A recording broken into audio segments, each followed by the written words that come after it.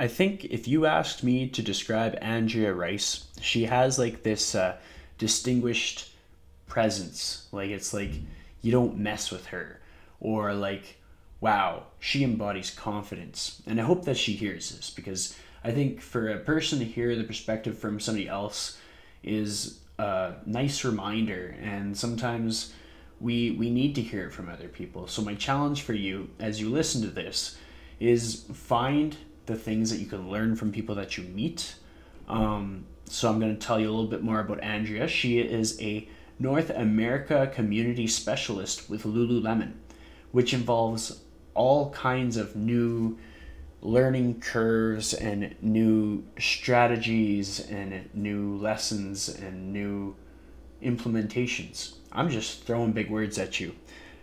It's really hard to describe what she does, but I know that she makes a huge impact, which is why she came on the podcast, and I was so happy to have her, and you'll enjoy this. Make sure to share it with a friend. Thanks for listening. Welcome to The Lifestyle Chase, Season 2. This podcast features high performers who have found a way to live their best life while balancing their health, wellness, friends, and family. I'm your host, Chris Little. Let's get started. The Lifestyle Chase is brought to you by Yeg Fitness.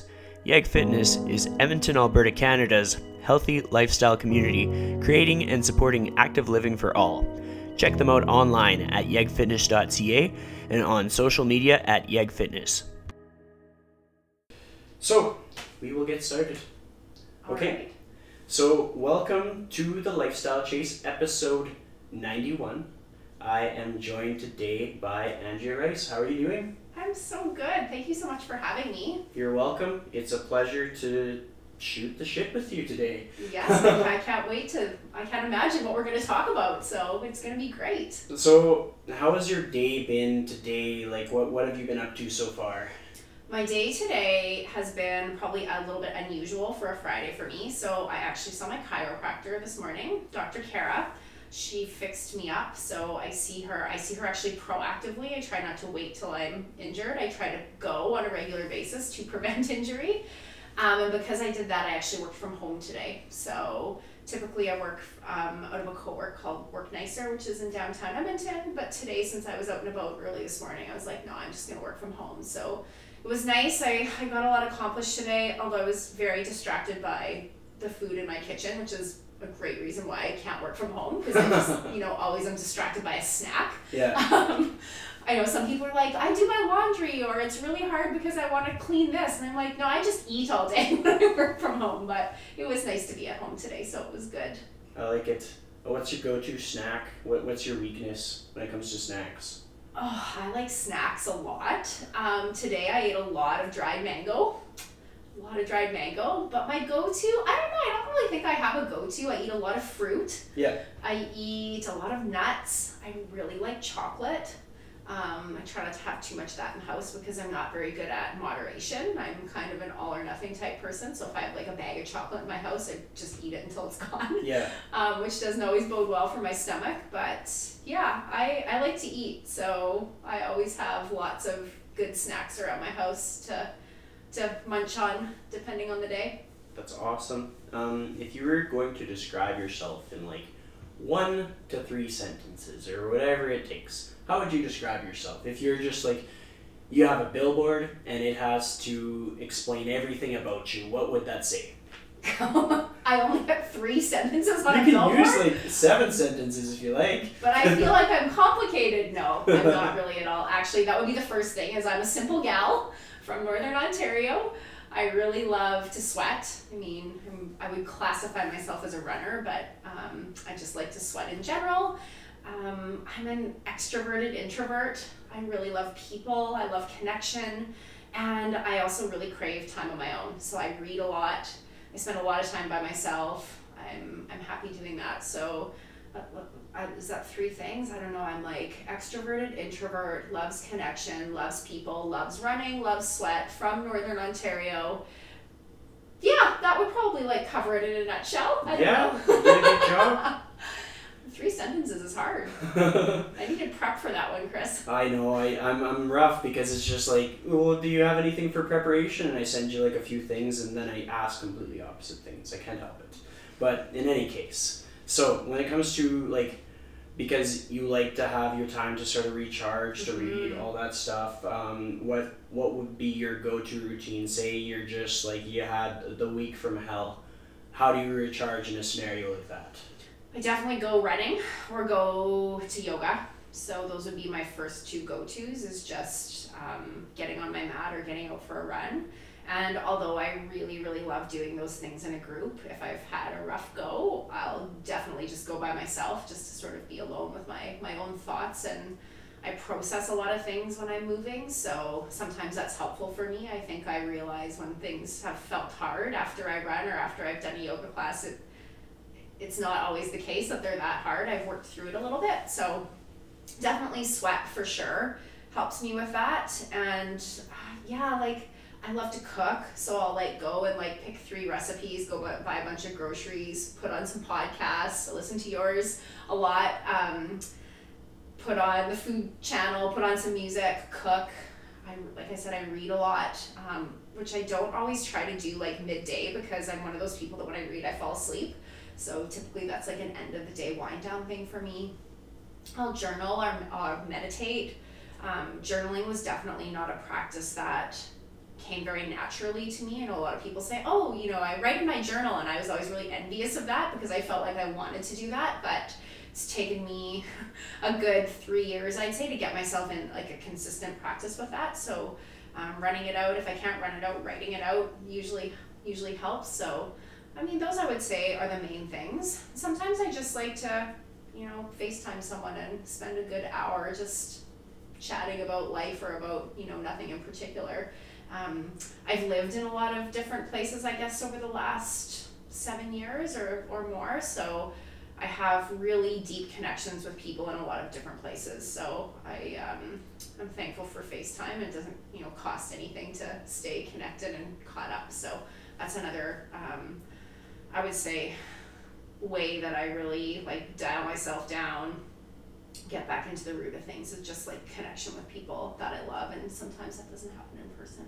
Yeah, and I can totally relate to that. Like, I've gotten to meet so many people through the podcast and through my travel for like continuing education, and probably like once or twice a week I'll have like a video call with somebody, and it's like, it might not be in person, but it still counts for something. Like, that's why I do as many podcast episodes as I do, because it's just like it helps to keep us resilient and helps to like stir the thoughts in our head to kind of keep it fresh and keep ourselves on a positive outlook. Like, it's super helpful. I love that. So what was it like? You grew up in Northern Ontario? I did, yeah. What was that experience like that for you? Oh, it was, I mean, incredible. So I grew up in a small town called Kenora, which is 2 hours east of Winnipeg. So the climate's not unlike Edmonton. Like, people always say like, oh, like you must hate the cold in Edmonton. And I'm like, no, I've, you know, lived in the cold my whole life. So it was the same. And yeah, I grew up in a really cool place in Canada. So Kenora is right on a lake in Northern Ontario. So I think the best way to describe it is everyone has a boat. Everyone, you know, gets out on the lake. I was fortunate enough to grow up on the lake. We had a cottage when I was really small. We called it camp. Everyone there calls their cottage their camp, and it was a camp. It's very humble. I mean, we had running water, but we didn't have indoor plumbing, like nothing like that. So I spent a lot of time at the lake. So I've been really, I would say, naturally drawn to the outdoors and nature my whole life. I really crave to be around the lake, around water. And then in the winter, it's crazy. Like, everything freezes. Everyone, like, I learned how to drive on an ice road, you know, when I was very young, much younger than you're supposed to be taking the wheel of a car, but that's what happens when you grow up in a Northern Ontario small town. It's a really outdoors oriented place. So people fish, they hunt, they cross country ski, they skate. I would say it's a town that's really like big into hockey. It's quite rural. So, I mean, it's 2 hours from Winnipeg, but after Kenora, the next city is Thunder Bay in Ontario, which is a good 6 hours away. And it's also the last town it's like an access point for a lot of northern reserves that would have, like Kenora would be sort of their first, I would say, like biggest center of access when they're driving or flying in from the north. So it's a really unique place. I've never been in another place like it. I get a lot of people that ask like, oh, is it like Kelowna? And I'm like, no, not at all. The lake isn't like a big open mass of water. It's got islands and it's just really, really cool. It's hard to explain, but I would encourage everyone to look it up. Kenora, Ontario, it's a really wonderful place to go to be and to spend time in. So yeah, I actually grew up as a competitive swimmer. So when I was young, I spent a lot of time at the pool going back and forth. Kept me out of trouble, which is always a good thing, and taught me a lot just about, I would say, like discipline and practice. And I think that's also where I learned that, you know, I actually like to decompress on my own. Because I mean, yes, of course, when you swim, you're a part of a team, but you're just doing it on your own, you know. So yeah, I really love where I grew up, and I spend a lot of time there still. So I own a cottage there with my sister. My mom and dad still live there for part of the year. My family lives mainly in Winnipeg, so I go back a lot. And I feel really lucky that I'm very connected to the place that I grew up. I feel like some people grow up and then grow out of where they grew up, and that's not been the case for me. I crave time there. I don't want to live there full time, but I crave my time there for sure. So, like, if it's anything like anywhere that I go to sort of like recharge, or a place that I need to go back to but wouldn't be able to live at, I find that I have like epiphanies of sorts. Mm-hmm. Is that an experience that you've had when you go back for a visit? I guess in some ways, I think the thing I crave the most there is just the slower pace of life and the quiet. And by all means, I don't live an incredibly like busy or fast-paced life in the city. I think a lot of people do that better or do that more than me. But I like the simplicity of catching a fish off the dock and eating it for dinner, and just moving really slow through my day. I don't have connection to the internet. We don't have internet at our cottage. We don't have TV. We plan to keep it that way for as much as possible. We really just don't want, like, we still have a landline, so if you want to call us, you gotta call our landline. Probably no one's gonna answer it anyway, but if you need to get a hold of us, you can call the landline. Yeah, I think this summer we had like a little bit better cell reception, and sometimes I catch myself like, why do I even need to be looking at my email or at my social media or at my phone right now? There's zero reason for it. So I think that's the biggest thing that I sort of like package up and take in my soul when I leave there, is just that calm, slow pace of life. And I really, really, really need to be around water. I know that for sure about myself. So in Edmonton, that's a little bit harder. We have a great river and I live close to it, which is lucky for me. And I'll often just go and sit there to be with the water. But that's something I didn't learn about myself without time and space. And I think like just learning to really be and connect with the land is important to me. I like it, and it's just like perspective is such a powerful thing. Like to be able to see things at a slower pace and go back to the other pace and just see things differently. Because like I think when something becomes such a normal thing for us, then we don't realize like the little intricacies that we can change or the adjustments that we can make to get back to like more of a grounded state. So yeah, like I can totally see where you would get the value from getting there and like operating from a landline that nobody even cares to really check on, and just like, yeah, fishing and enjoying the water. Yeah. And all the like little fun nuances that go with it. Like I always say, you know, at one end of our dock, we have like this, a couple summers ago, we had a massive dock spider that literally every summer when I'd be walking down to the dock, there he is sitting on the rock sunning himself. And probably before I used to think like, ugh, that's gross, a big spider, I don't want it there. Now I was kind of looking at it, I'm like, okay, awesome, you stay there, I'm going to that end, all good, we can coexist. I almost, looked forward to seeing him. I call it him. I don't even know if it could be a female. I don't know. I looked forward to seeing him every day, and it's the same with like, we have a massive, or actually two really big snapping turtles that hang out, and I think they're the same snapping turtles that have likely been there for like years.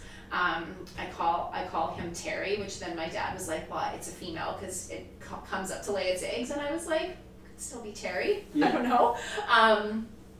Anyways, I just like now, I'll see him in the water and he's big and ugly and not that pleasant to look at, but I'm always just like, oh, he's still here. Great. Okay, you're in the water in here. I'm not going to get in right now. I'll just wait, But I like those sort of intricacies of life at the lake, and the things that become routine are just so different than what becomes routine in the city. And not that either is good or bad. They just are, but I really crave that about the lake. Like waking up in the morning and just hearing the wind in the trees, or laying to fall asleep at night and hearing that too. And it's so quiet. And a lot of people that I've invited from the city, when they get out there, especially at night, they're like, you can't hear anything except if there's wind or if there's wildlife, then you hear that, but there's nothing to hear, which is my favorite. I grew up on an acreage, and it's something growing up, it's like, oh, whatever, just it's dark out, can't we go do something? And then you get older and you go back and it's like, oh, I really like this silence thing. Yeah. I could hide in a tree or something and nobody would know where I was. Yeah. It's a good way to reflect, and it sounds like you kind of lived a fairly active life growing up. Yes, yeah, definitely. I think I've always been an athlete. My parents put my sister and I both in competitive swimming when we were really young because we grew up around the water, and they wanted us to be good swimmers in case something ever happened. And yeah, I was always really, really invested in that. And I would say in my mid-20s, I shouldn't say a lot of people, I'll speak from this is my experience. I got lost a bit in the party scene. I went to university, I was living away from home. I planned on swimming. I didn't. I ended up quitting and just sort of doing my thing. And I didn't realize how much I missed it until I then started running. So I think, yeah, I've always been a little bit of an athlete, even if I lost that for a certain amount of time. And again, I think what's important for me in that is the consistency, the dedication to whatever it is that you're doing. So I guess some people can say well, it's just pursuit of a goal, and even when I'm not necessarily training for something, I still really crave that okay, today at this time I'm gonna do this, So, and I've definitely got that from a lifetime in sport or athletics. So being active, I would declare that as one of your many non-negotiables, probably, hey? Oh yeah, I'm a terrible person to be around if I haven't had any kind of a release through sweat, I'd say, for sure. So I think right now I'm just trying to live by the sweat once a day, whatever that looks like. And some days I just go for a walk. And again, I think being outside is something I really crave, which is why I think running has always worked so well for me. But yeah, definitely it's a non-negotiable. I can tell when I need to go. I get antsy, I get a little bit short, I get frustrated easier. So it's a good way for me to look after my mental health, just movement. Yeah. So what else goes on to that list of non-negotiables for you? Oh my gosh. I'm really working a lot right now on my sleep. I have struggled with sleep for a really long time, so I think sleep is now a priority for me. So even if someone texts and says hey, gonna do a 6 a.m. yoga, if I've been having consistent trouble with sleep in the past, I used to be, yes, for sure I'll be there, and now I'm oh, actually no, I'm gonna try and work on my sleep. So sleep and rest and recovery for sure. I like to eat really well. I don't always eat super healthy food. I mean, I try, most people, to, I would say, do a reasonable job of that, but I like to eat, when I eat well, I feel good. When I'm sleeping well, I feel good. When I'm sweating, I feel good. And that just, I would say, connection with people. Before I started working at the co-work, I worked from home, and I hated it. Just because I didn't have face-to-face connection with people every single day. And I usually did, because again, I'd be going running with people or going to a class, but I find working from home really soul crushing because I crave human connection a lot of the time, even though, like I said, I think I'm an extroverted introvert for sure. So I would say those are the things. I really cannot live without eating a banana every single morning, which is a very bizarre thing, but like by noon, if I haven't had a banana, I will like literally like seek one out and be like, okay, I haven't had a banana yet today, I'm gonna like, if I don't have any, I'll walk to the grocery store, stuff like that. So bananas, music, reading, sweat, connection.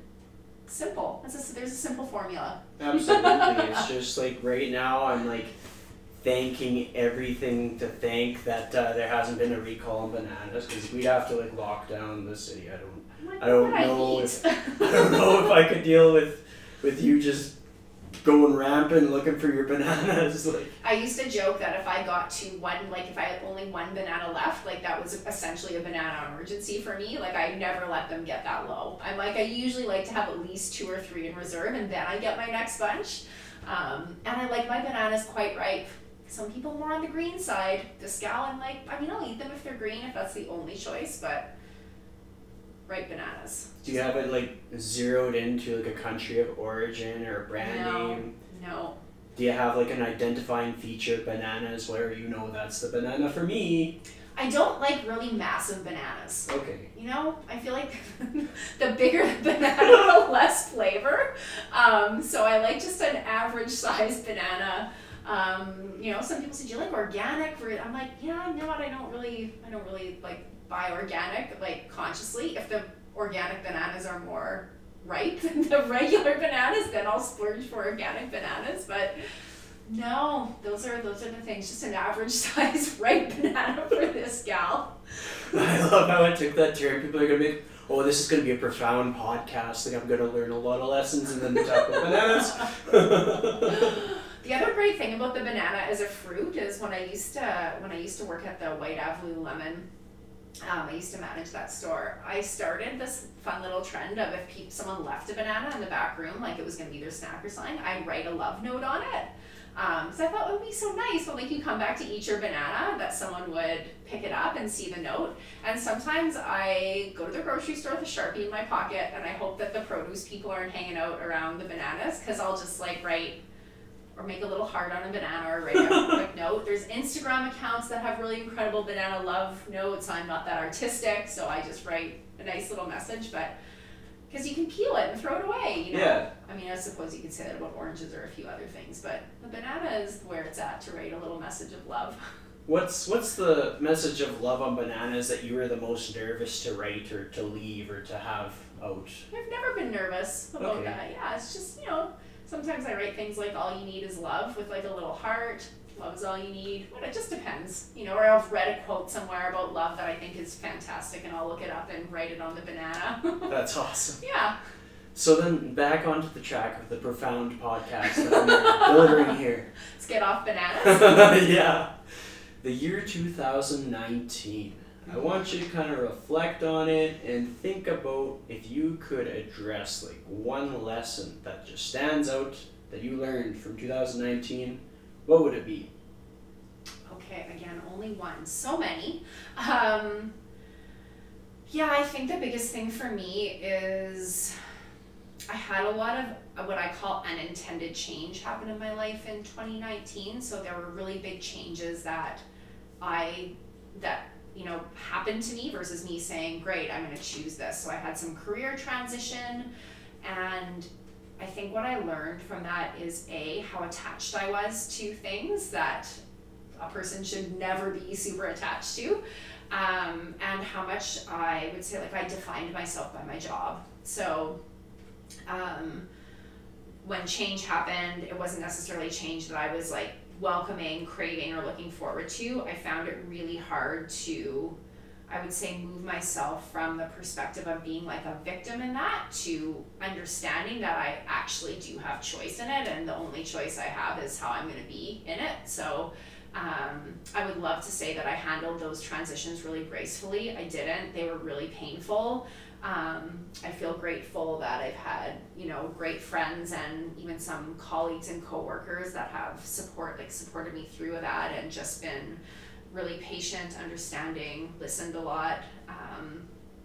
But yeah, I know it's cliche, but people say the only thing consistent is change, and my year last year, I would say, was a truth of that for me, and I had not experienced that before. I felt like very in the driver's seat with things like my career, where I was going, the choices I was making, and suddenly that wasn't the case. So I think that pushed me in some really big ways, and yeah, it just allowed me to really take a step back, and I think actually ask myself, like, what are the important things, and where do I need to create some boundaries in my life where I can live, I would say, more in alignment with those things, and not give 100% of my energy, thought, and feeling all the time to like one thing, which happened to be my job. So I would say that's the biggest thing, is just not being so attached and like clinging to the notion of like, this is my job, this is the title, this is what I do, because at the end of the day, I'm still me, regardless of what that is or what I'm doing. And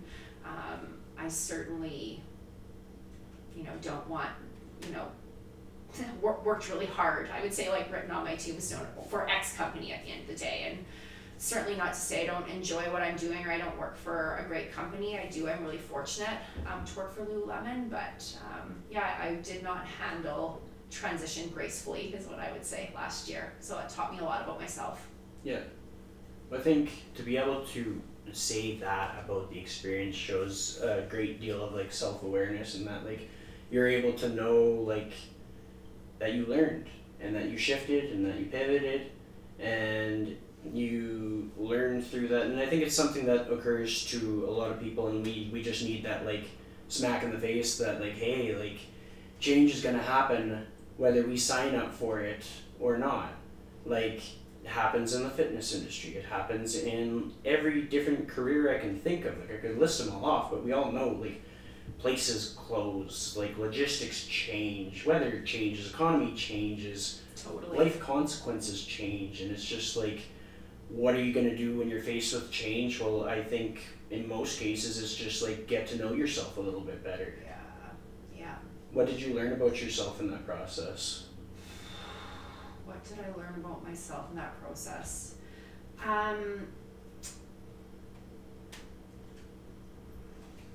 Again, I'm like, there is such a list of things.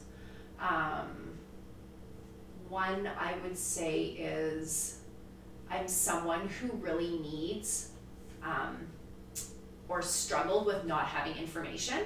So even when there is no information, I like being told there's no new information. Yeah. And again, like I think that goes to like, I was like really clinging for the like waiting for someone to tell me what was going to happen, when it was like, well, no one knows what's going to happen. So it's like, you can be impatient, frustrated, annoyed by this, or you can focus on the 3,000 other things that are still really great in your life, your relationships, your family, your health, like all of those other things. So I think more than anything, I learned a lot of different ways to support myself in like coping with the feeling of frustration, anxiety, like uncertainty, unsureness, that were really different for me. So I think naturally for me would be to like go and run that out, and you can't always go for like a 2-hour run on the middle of a Thursday. So I spent a lot of time in meditation, journaling, really quiet reflection, and I just found, how much that helped me, because I've always thought like, well, maybe there is going to be a day where I can't run anymore. Hopefully that happens when I am 97, but it might not, and there has to be another way to get that same feeling of peace and release that I get from running. So I started practicing, like I just say, like getting quiet and just sitting, and it definitely wasn't it's not a natural way for me, but I really found value in it, and would really encourage like anyone, anywhere. It doesn't matter if there's something hard right in front of you, just that practice of being quiet and being with your own thoughts and noticing what they are and letting go of them, I think is such a great practice of not getting too attached, and that really helped me through what I was going through last year. And like in your career, just the greater career, and not just like under Lululemon and stuff, like you've had to make some changes and some shifts, and it's been like just changes of what you deem as your focal point and so forth. And I'm trying to like complement Carrie Doll's podcast so that people listen to both. So if they want more backstory on the other stuff, then they can fill in the blanks there. But what was it like doing your very first shift when you started at Lululemon? Like, what was going through your head? And like, you must have had some attachments to like the prior career, and you must have been like thinking about change in that time. Yeah, I mean, I'm laughing. I'm kind of laughing when you ask that, because I'm like, my first shift at Lululemon, I had to literally learn how to take the security tags off of clothes, and it was the hardest effing thing I've ever done, is how to master the art of removing a security tag. But I think that before I came to Lululemon, I was a school teacher, and I'd known for so long that I wasn't going to do that forever, that I didn't really, honestly, I didn't really think that much about it. So I think what I took from that whole experience, and what I really tried to remind myself of last year when I was really in it, was when I made the career change to Lululemon, or when I knew I was ready to make that shift, everything felt right about it in my soul, in my being. So it wasn't just a choice or a decision that like happened up here. It started up in my mind. So it started with a very cerebral, analytical look at like, who am I? What do I value? What do I want to get up to? I mean, that's very trite. That took a long time, and it was a long process. So I think by the time the change actually happened, I was so ready for it that I was just like, yep, this is what it is, and this is what I'm going to do. And I was confident that if it didn't work out, like I could go back, right? So I think from, those first few days at Lululemon, I was just happy to be doing something that, I felt like really aligned with who I was as a person, my values, and was a new challenge. I'm someone who really likes a challenge. So whether it was like learning how to take the security tags off product, or, lead a really big team, which I'd never done before, I enjoyed it. It wasn't always easy. There were times, I'm sure that I know there were times where it was horrible, and I was thinking, what have I done? But I think there's always moments like that, even if you love the things that you do. I mean, I think about even running. There are moments where I'm like, why am I doing this? Those are a little more fleeting, but yeah. So I don't think I ever did have a moment where I would say that I doubted the choice. I was fairly confident that I'd made a good one, and like I said, it took me really knowing that like I made that choice at not just like a cerebral or an analytical level, that I like felt it, that I was like, yes, like this is what it is. And now I trust that if I'm going to make another change, that like I know what that feels like. So I think I have to remind myself of that sometimes when I'm thinking like, oh, what the future, what am I going to do, where am I going to be doing it, where am I going to live, how is this going to happen? I'm like, get out of your head, because those types of things or choices, I think, are a lot of the time best made from the heart. But if you're like me, I've got to get my head out of the way, like, to let that happen. Yeah. Well, I think you basically answered the next question that I was going to ask, which is so great, because it's like we're going in the same direction with where we're taking this conversation. And it's essentially like you talk about how you almost need to know like what is next, and it's impossible to like draw that out and be like, oh yes, in 5 years this will be this, that'll be that, this will be this, or if you sign up for this, that it's going to be like it says in the paper. Like every scenario, no matter which human is behind it, is going to have some extent of unpredictability.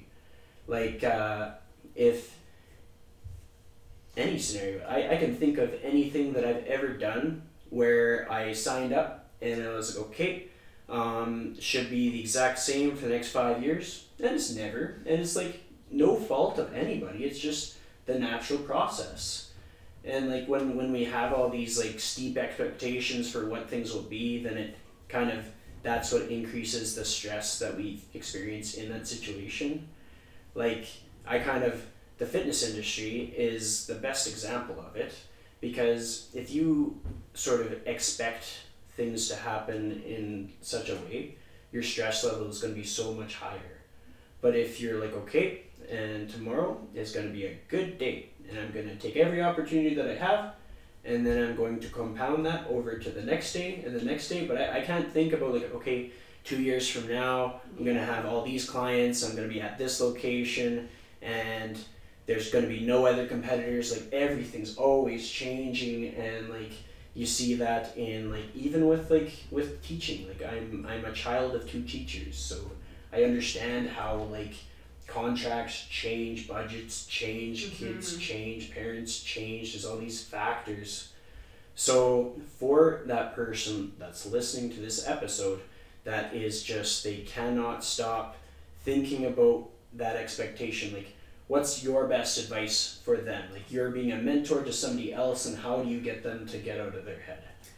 Yeah, I think that a question I always ask myself is, what am I uniquely qualified to provide? Not just in like the narrow definition of my job or what I'm doing, but like all the time to the world. So I think if anyone spends some time thinking about that, it's like you said, like if your only focus is like X number of clients to get to this location to go here, you might start to do things that really aren't unique or authentic to you. So it's like, you know, if you ask yourself, but you know, as a trainer, or me in my job, or me as a runner, like what am I uniquely qualified to provide, like these moments in this situation? I think if you have a really good handle on that, it doesn't really matter what you're doing per se, and also like the magic follows. And that's hard for me to say, because I'm someone who you described, who's like, oh, I like to know what's gonna happen. I like to have a plan. I'm always asking, okay, like what's the plan? It drives certain people in my life a little bit crazy that I always have to know like what's coming, what time exactly, when are we doing this? And you're right, like that's not the way it works. So I know for me it's like really being able to get down into like, okay, so if I'm going to actually live by this understanding that I can't control the outcome, I really can't. I'm going to really focus on what I'm able to uniquely to provide the world, the situation, my job, my relationships, and just being me, you know, I think is the best that anyone can do on any given day. Because all that stuff is going to, you can worry about it or not, and it will happen in one way, shape, or form, which you have really a lot of the times no say in. Again, it's like back to that idea of, you know, the only thing you actually have control over is how you're going to show up in it. So it's like, I don't know, there's a quote about, you know, we're all climbing up the mountain. You can either complain about your sore feet or you can sing on the way up. It's like, well, you best get singing, because it's going to make that experience so much better if you choose to sing the song versus worry about your, you know, blisters and toenails falling off and sore feet. So It's true. And I would say if like the podcast has taught me anything, it's like communication style. So like you being self-aware that you almost need to have some kind of an idea of what the outcome is. Do you approach your conversations or your communications with the people in your inner circle in a different way than you did before you kind of discovered that about yourself? I think that I'm more aware of how people experience me, if that makes sense. So I can tend to fall into the like intense, like I get a lot of feedback like, oh, I used to think you were so intense and serious, and which sometimes I am, a lot of the times I'm not too though. So I think I'm more mindful of of just how other people experience me, you know. So I know that a lot of people say what they count on me for is like very straight feedback, honesty. I'm going to tell it like it is. And I'm also really aware that the delivery of that is important, you know, all the time. So making sure that I show up with, or I communicate with love and generosity from a place of trying to like elevate the situation, the other person, and myself. And I think also it's taught me to be a better listener, because I want to also like know and understand things from someone else's perspective, and like to do that I can't be talking, I have to be listening, and listening with like my full presence, not just listening to like be in a conversation and get my own point across, like actually like listening just to listen with no agenda. I think is something that's like probably changed or evolved in me over the last little bit of time, for sure. it's not always great. I mean, it's not always easy or awesome. Especially think because so much of communication these days is not verbal. It's like via text, email. Sometimes I'll like about to send an email and then I'll read it twice and I'll be like, oh, like my tone maybe sounds a bit harsh and I actually don't mean it that way. So I'm gonna like go back and take to that and make sure that it actually, the person on the other side reading it isn't just like, whoa, like what's happening with Andrea in Edmonton today? So I would think that's important to me. It's a good reminder too to slow down. Yeah. Don't need to like just rapidly type it and send it. It's like, no, slow down, have a read, like make sure you've landed and it's come from a place, like I said, of kindness, love, and generosity, and not just like get it done, get it off the list, get it out of the way. Well, even with like with texts and stuff, and you talk about like how things can be misconstrued, and I've learned definitely in the last year or two that certain like emojis just set me right off. Like, I think I was getting a text from Farah, and I was, oh no, did I do something wrong? It's just no. And I'm like, okay, well, when I see that emoji, I feel like I did something wrong. Like, there's a list of them that I just don't like. Like, sometimes just getting an emoji, it's like, yeah, whatever. Like, that's the impression that I get. And I know that people don't convey that. But then when I know that that's how I'm going to, like, respond, and then I can communicate that to my people, then they know how to, like, say what they would like to say to me rather than confusing the living crap out of me. Totally. But, like, 2 years ago, I would have seen the emoji, assumed the worst, and felt sorry for myself. Which is cool. Like, a podcast taught me that. Like, just to ask better questions or to dig deeper. And just, like, the friendships that I've had over the last, like, just since being involved in the industry over the last, like, 3-4 years, like, in the different capacities, just learning to, like, lean into friendships and, like, be with them through every shift, pivot, and thing that changes. Because, like, if you have a friend in your circle for an extended period of time, it's inevitable that you are going to have to lean into the friendship through every shift, change that they go through, that you go through, and it's quite the experience. It's like a roller coaster. For sure, because nothing stays the same, right? There's always going to be changes, big things, little things that feel like big things, little things that end up being big things, happening for people on any given day. So yeah, you're right, it is a roller coaster. You just gotta hold on. So in your own experiences with being on the roller coaster, you got the people that are wanting to buckle up, ride that thing with you. Are there any people that kind of stand out for you that have kind of been along for the whole ride, whether you had to lean into it or not? Oh, yeah, for sure. So, well, my sister, my younger sister, Ainsley, she lives in Winnipeg, so unfortunately we don't live in the same place, but she's definitely my first phone call or text message or email when I feel like things are hard, which she'll often answer with, oh, I feel like this is your quarterly crisis. I'm like, quarterly? And she's like, yeah, usually about once a quarter. And I'm like, okay, great. So I find great solace in people that like know me well enough to know that, like, you know, I'm probably just needing to talk it out. And also will give me, you know, some honest feedback in that too. So my sister, I have a really, really dear friend down in Calgary named Wendy.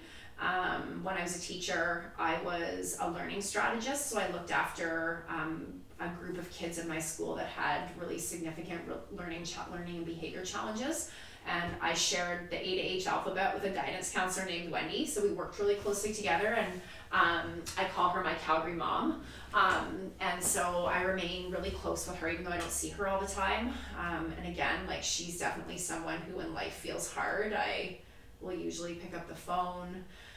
I have so many great people here in Edmonton. I'm really fortunate. I've only lived here for, I think it's like 6.5 years now, which I'm like, I lived here for 6.5 years. How did that happen? But I'm really blessed with a really wonderful and supportive circle of friends who support me through a lot. And I have like lots of different pockets of friends too. So, you know, some I've met through the world of running. Some I've met randomly through other people, but yeah, I'm lucky that way. Some of my friends still, I mean, I have probably like a every couple month conversation with, I call her my oldest friend literally because, you know, when I was 3 months she was born and we've been friends our whole lives, so I still like, I talk with her every couple months. So and those are the people where I know like the conversation's not gonna be 5 minutes. I'm like, I need to put in my calendar at least like an hour and a half, because that's how long I'm gonna be on the phone and we like hash through what we need to share and talk about. So yeah, those I feel lucky. I know not everyone has such a, I would say, deep circle of friends that they go really deep with, and I do, and that is that's never lost on me. Yeah. What do you think contributes to you being able to sustain like that circle of deep friendships? I think it's just commitment to staying in touch. I mean, when I moved to Edmonton via Regina, so I had a little pit stop there for about 10 months. And I'd lived in Calgary for a long time before that. And that was a really interesting experience for me because I felt like the people who I thought I would stay in touch with when I left Calgary weren't necessarily the people that I ended up remaining in touch with. And that is not saying anything about any of those people. They're all really wonderful people. I think it's just an ebb and flow of life. But yeah, I think it's just like making an effort. And like I said, like my friend Mandy, who's my oldest friend that lives in Victoria, we make an effort to like, can you talk this week? Okay, great. What time? Sunday at 2. Okay, perfect. It is in the calendar. And if someone says to me like, hey, do you want to do this? I'm like, oh, actually I can. I've a conversation with a friend that I'm gonna, maintain because it's important to me. So that, and then I think too, sometimes it's like, gosh, I just feel like I have so many people that I don't have to see all the time, but when I talk to them, I feel like I may as well have seen them yesterday. I feel like, in some ways, social media has supported that because you see what's happening in people's day-to-day lives, although not all of them are users of social media. Like I would say the 4 people I've listed here, Mandy, my sister, Wendy, I was like, who's the other one? Maybe it was only 3. None of them really, I would say, are people that use social media all the time at all. So like sometimes something with my sister, I'm like, what is going on with my niece and nephew? Like send me a picture, please. I haven't seen one for days. So yeah, I think it's just like when I do have the time, like really honoring it and cherishing it and making an effort to be like fully with them when I'm with them. And I like that we kind of talk about how like you have to put some sense of work or accountability into like the friendships and relationships, which kind of makes it a little bit more achievable for anybody that's going through a time when they kind of feel like they're isolated or they are longing for those deeper connections. Like it's just like training in a gym. You got to go in, pick up the dumbbell, do your reps, do your bicep curls, and that's how you get the bigger arms. And for like people with like deep connections and stuff, like they had to put in the reps. They had to reach out. They had to go to the coffee meeting without like having to postpone it and stuff like that. And I think it gets lost on people in this world. Like as you say, social media connects us, but does it connect us? Like we see things and we kind of see that people are okay, but I found by like asking a couple extra questions, you learn a lot more about like what's going on with people. And it's like, for sure, it's nuts what a person can tell you when you ask the extra couple questions. Totally. And I mean, social media also is just like you see what people are choosing to share, right? Which, maybe some people aren't sharing a lot of what actually is real for their life. So I think with the people that you're close with or connected with or you can go deep with, that's just going to be like a cursory glance of what's happening. And like anything, it usually isn't the full story. Yeah. In all of your experiences living in the places that you've lived and doing the jobs that you've done, have you found that you've ever like outgrown a person? I think like outgrown is the wrong word. I think that friendships evolve and I don't think that people necessarily change, but I think people are a constant evolution. Like when I think of myself in my like mid-20s, like I'm just like, oh my gosh, like I I'm different than I was back then. So I think there are times where people are in your life for a reason and a season, and they're not going to be there forever. Yeah, and I think that's something that I've become okay with as I've gotten older. I feel like, yeah, I think it's also an understanding that, like, for some people, even like that might happen with you, right? If you stop hearing from someone, or for whatever reason, right? It's like, oh, like, maybe they've just evolved, they've moved, they have other priorities in life. So yeah, I think that's just a normal part of life. Like, I mean, I think for me, the geography has definitely had something to do with it, because I've moved. So it's like when I moved to Edmonton, I didn't know a single person. So it's like forced to like meet people and figure out sort of who I want to spend my time with. And yeah, I think as you evolve in life, the people that you surround yourself with also change. And I think a lot of it too is just like common interests, right? Like when I was 25, I wasn't like training for marathons or anything like that. So by that alone, like I wasn't necessarily surrounding myself with runners, right? And now like a lot of my like dearest friends are runners, because we get to do that together. So yeah, I think it changes for sure. Yeah, and I think that was a great spin on it too, because it's like we do evolve. We all evolve. Everybody listening to this changes in some way, shape, or form. But an example that I came across in my own life is like I thought I was basically the same Chris at this point that I was kind of at the beginning of the year, and I ran into a friend that I hadn't seen since the beginning of the year, and they're like, oh, like how you talk is different, how you present yourself is different, the questions you ask are different. Like, what happened? I was like, a podcast. I blame the podcast. Like, it's just like everybody, if they stick to a certain thing, or if they have different interests, like they change. And my personal experience is like Instagram is one of the most, it's a very powerful thing, but it can also like bring you down in a heartbeat. Like I was kind of like looking through like people that had been following me, and I came across like some that I knew from like 10 years ago, and I was like, oh yeah, like they're a dad now, this is great. And then I looked further and I was, oh, they unfollowed me. And then I was upset by it at first, because I was, man, I just liked that picture of their kid. Like, I'm so pumped. But then I thought, I was okay, like, what are they doing now in their life? What are their interests? What are their priorities? Mm-hmm. And like their interests are not fitness. And yeah, I think it's awesome that they're a parent, because I think it's awesome when everybody makes that next step, whatever their next step they want it to be. When they make it, I'm like, hell yeah. But they're going to be looking for things that match them. And so where I was like sad at first, I'm like, oh man, like they're not cheering for me. Well, it's like they can't. They only have the capacity to cheer on their parent friends, or to cheer on like maybe they're in like a beer league hockey thing. They gotta cheer on them, and I'm not in a beer league hockey thing, so they're not gonna get anything from me. And it's not like they wouldn't be like, oh hell yeah, Chris living his best life. But it's just like we only have the capacity to have so many people on our like metaphorical table. And it's kind of like when you're playing Monopoly and you're laying out all the properties. Well, you only have so much real estate on that like family table, and sometimes you have to like put a property on top of another property to be able to see what's all laid out there. Like we can only focus on, I think there's research behind, you can only focus on like 7 things or something like that. And I could be misquoting, but in any case, you can't think about 30 things. Yeah, and it's also like I always think like it's not you.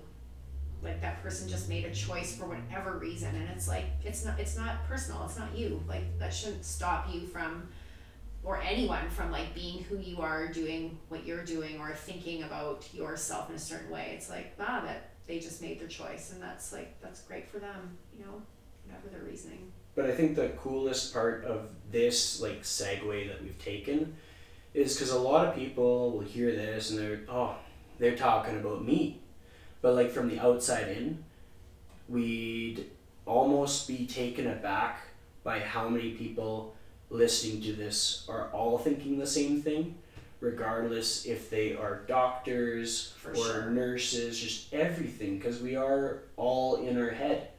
And I think social media kind of like gives us the illusion that this person is bulletproof, or this person has never felt alone, or like Yeah. some of the most like surrounded people still have that feeling of isolation, or like nobody is like me, Totally. stuff like that. And so that's why I guess like every so often, just out of the blue, kind of like you and the banana thing, I just kind of like I get this gut instinct of like, yeah, I'm just gonna send a random message to this friend of mine and be like, sending you good energy for the day.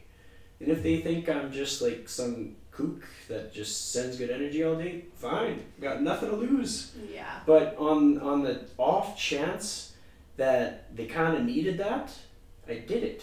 I checked the box, and I think that's an important thing to remind people of, like, where we might not know the outcome of what is to come in the future. We do know what we have control of. We're able to show up big for ourselves, and we are able to put things out for others that help or remind them to show up big for themselves, and just kind of give them that little like, hey, you're not quite alone. Like, you got people that are cheering you on, even if they don't have any idea whether you had breakfast or not, or like what your plans are for the day. Like, it's important. Yeah, for sure. So what is community for you? Because I know you're a big person of community.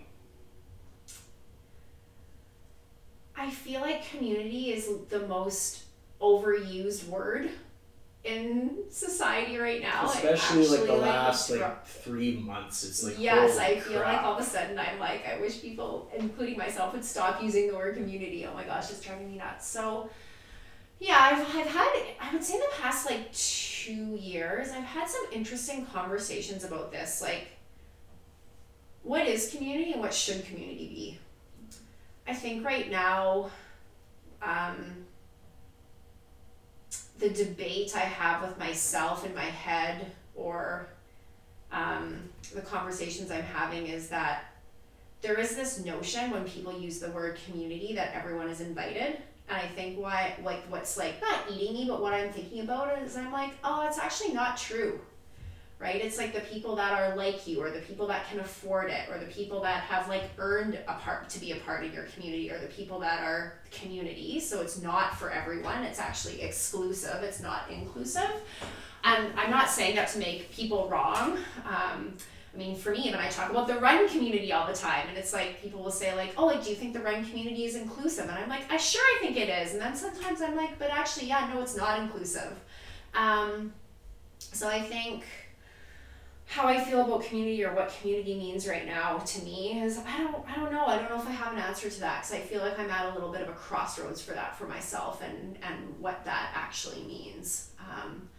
My greatest wish is that when people use that word and they say it's about community, or it's for community, or this is the community, it's like actually stopping and thinking about like how you're using that word, because I actually feel like it has a decent amount of power. And I also feel like it goes a long way to be exclusive, like I said, versus inclusive. Yeah, so again, I don't know if I have a hard and fast answer to that, but it's something I find myself thinking of a lot. Because again, all of a sudden I started feeling like community, this is for the community, we're doing this for the community, this is in the community, be a part of our community. And I all of a sudden was like, too much community. Yeah. Well, I think the combination of just, well, mostly social media, because somebody sees a word and they're like, oh, I like that word, I'll use that word. And people can leverage a word, and people, like, there's so many different takes on it. But, like, you got me thinking when you were talking about your take on the word and your experience with it. And it's just like, if only we could have a way to represent what that should represent, in the sense that anybody willing to show up to the event, to the anything it is, we're willing to learn something from them. Like, if somebody shows up and we're not willing to learn something from each person, then is that community? No. Like, we should be able to learn something from people of all backgrounds, of all ages, all values. Like, just because people are different doesn't mean you can't learn something from them. Doesn't mean that they can't help you grow as a person. So I think perspective is a pretty helpful tool in the toolbox, because like if there's anything that I've learned basically like growing up rural community, then coming to Edmonton, it's wow, such diversity. Like for sure, like the first year I was like, whoa, where am I? Because growing up in a country school, there was certainly a large amount of like First Nations, Indigenous people, and then there was like a few. I think we had like two Asian students, and that was it. That was the diversity, and that's what I grew up around. And I'd work at the nearest large city. Like Wetaskiwin was where I had all my first jobs, and again, like some diversity, but not that much. And so you just kind of you adjust to that, and community feels like okay, it's like I associate with these people that I see. I have something to learn from them, and you almost like automatically adapt to that. That's where the limits are, and then you move to Edmonton, and it's like totally. I had to evolve. I had to learn to see things through a different lens, but it made me a better person. Like knowing what I know now, I'm like so happy that I am the way that I am. In that, granted, I am not perfect. I'm always gonna like struggle to adapt or struggle to evolve or just not be able to see things through a different lens the first time. But being able to be like an inclusive personal trainer and just be someone who like I can meet a different person, like ask them questions, learn about them, and develop myself, like it forces me into a world of more abundance. Because like in this podcast alone, I've met so many people that weren't born in Canada, and I learned what it was like from where they came from, versus if I was closed off to that, well, I just missed out on like 56 life lessons and a really rock solid friend. And same goes for like people with a different like if they identify a certain way with like LGBT community, like if you're not willing to be like, okay, so like what's your day like? Like what do you do in your day? What's your routine? If you're not willing to learn from them, like you miss out on probably some of the coolest little tricks and stuff throughout your day that you could ever have. So I think if people are willing to adapt and learn a bit more about themselves and see what they can get from the people that do surround them, then the community is a great thing. But if they're kind of like stuck in their pattern and they're not actually, it's kind of like going and buying a table desk lamp and never plugging it in. It's like, I have a lamp. Hey guys, I have a lamp. Everybody, I have a lamp. And they never plugged it in. Well, for me, if I was to define community, it's about having a lamp and plugging it in. Whether, no matter what's going on, you're able to plug that in, you're able to find the electricity to get it going. It's the weirdest analogy in the world, but I hope that people are picking up what I'm throwing down. Sometimes we all have our like little analogies that make the most sense to us, you know? It's good to share those for sure. Well, I'm full of analogies. Like any client of mine will be like, oh man, like he has a personality. There's just like, you can't explain anything normally, but nonetheless, it's good reflection for people to hear that kind of stuff. Yeah, for sure. So if you were to identify 3 people, maybe 5 people, depends how many people you have, that you really look up to, who would they be? My sister, for sure. I really admire her. She is so focused and persistent on creating a really incredible life, and I think that my sister is someone who really lives like truly to her values, which I really, really admire. That's one. Oh my gosh, this is going to be really hard. I'm like only 5, but as I say that, I'm like, oh, I got 1. People that I really, really, really look up to. My friend Shayna, So Shayna Dion is a woman who I randomly met. She works at the U of A First People's House, and I reached out to her looking for guidance and wanting a conversation about land acknowledgement. So Shayna is a Cree woman from the Kihewin First Nation, and she's just an incredible human being. Again, I think she's so like clear on who she is, her values. I appreciate so much just like the goodness in her. I think that she teaches me so much about kindness and patience. So I'm really randomly so grateful that I literally said like I could email this person, so I just emailed this person, and now I consider her a friend and just someone who I admire. I admire a lot for sure. I mean, gosh, the runners I spend time with in Edmonton, I don't know if I can like nail down one. I feel like that's like the sweat community that I spend the most time with probably is just with runners, and I'm constantly just in like awe and admiration of the tenacity and the ability to do something that's really freaking hard. I know I have a friend, Lauren Andrews. She just had an incredibly successful race down at the California International Marathon, and I know what it took like to get that result, and I think that is just like I would say endurance athletics in general. I'm sure everyone's got their thing, but that's where I've spent most of my time is in endurance athletics, and yeah, to like persevere through the training and then to persevere through the event itself. Like, I mean, mile 35 or kilometer 35 of a marathon is hard. It doesn't matter how amazing of an athlete you are, it's going to be a really like incredible mental battle with yourself. So I think there's a lot of runners that I really have deep respect and admiration for. My former running coach, Kate Gustafson, she's a true world on Instagram. People should follow her. She's incredible. She is the really my first like running coach that I've worked extensively with.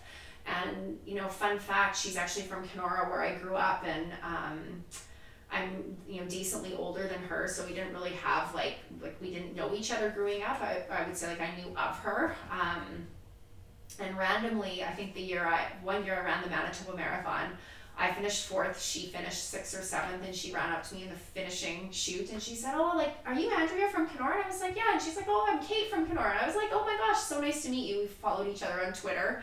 Instagram wasn't a thing at the time, and she said to me, "I just wanted to let you know like how inspired I am at the things you're doing in running." And I was like, "Oh, well, geez, thank you for that, because I'm not doing anything in running, really at all. I'm just out here like trying to do the best I can."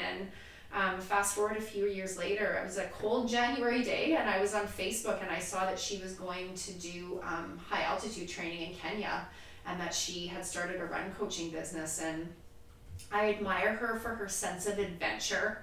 She's always up to like something interesting and new, and she is an incredible coach, and I think she's the person that has taught me a lot about I think she's the first person in running where I faced like a decent amount of disappointment, where like the times weren't coming, I was injured a lot, and she always asked me more about like what was going on in my life versus like what was happening in running. So she'd see that I had like a bad workout, or I'd text like, "Oh, I was supposed to do the workout and this happened," and she'd be like, "Okay, tell me what's happening in your life first." So I appreciated that she always really saw me as a whole person. I think that's it.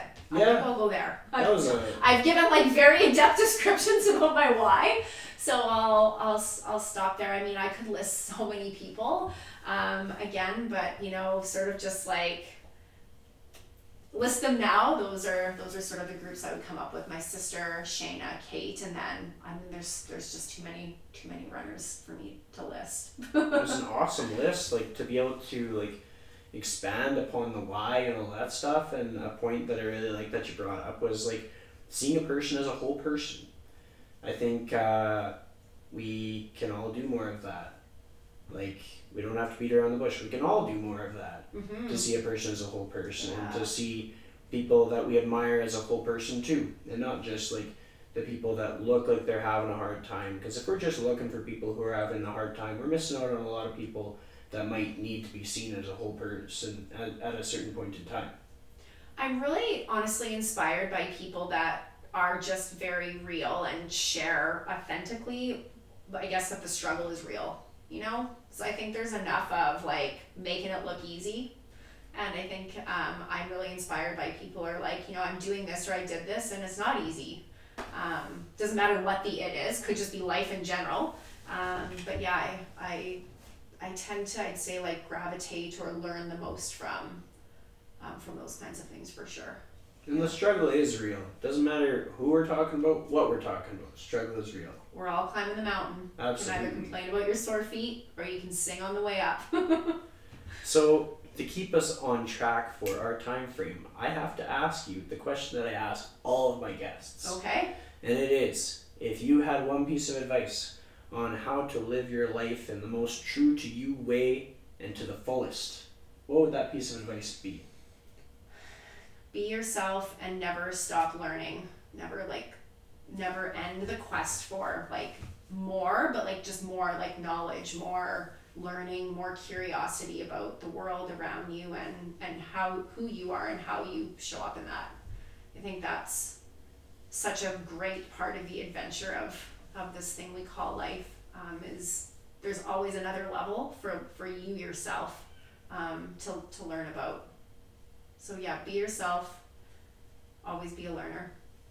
And for the year 2020, what's the biggest change or habit that you want to have and have be something that you can sustain?